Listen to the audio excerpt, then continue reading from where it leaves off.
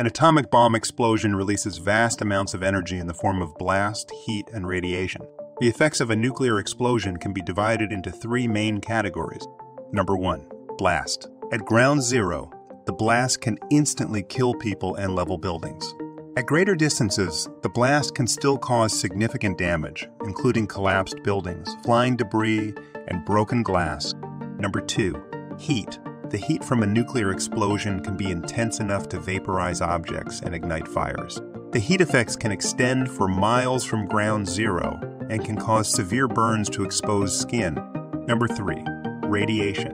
Nuclear explosions release a variety of radioactive materials, including gamma rays, neutrons, and beta particles. These radiation can cause acute radiation sickness, which can lead to death within hours or days.